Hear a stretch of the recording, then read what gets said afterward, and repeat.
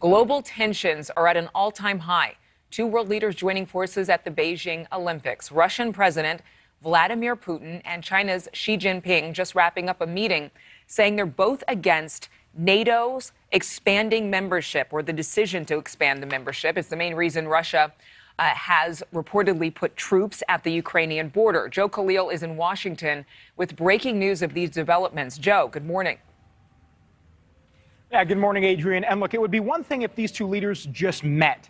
But it wasn't just that. They put out this joint statement together, both condemning, as you said, NATO, the United States, and the West, what they see as American expansion and interference into their sort of global sphere of influence. It's something that they have characterized that way. And look, the bottom line is that they actually made an agreement together that they're going to have each other's backs. Vladimir Putin and Xi Jinping will have each other's backs and support each other in their individual tensions against the United States. This is huge news. Anytime your two largest adversaries sort of come together, present a united front like this, and they're using the Beijing Olympic Games and basically the Ukrainian and Russian border situation right now as a stage to do it. The eyes of the world are on that Ukrainian-Russian border where tensions are still high. Obviously, the eyes of the world also on the Olympic Games. So the fact that these two leaders are doing that, there's no real way to sugarcoat this, Adrienne. It presents a serious security threat for the United States. And the fact that they're doing it together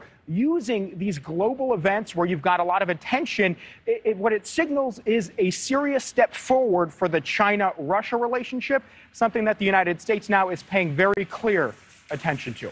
Thank you so much for watching. Make sure to click on the red subscribe button below so you can get more of NewsNation's fact-driven, unbiased coverage.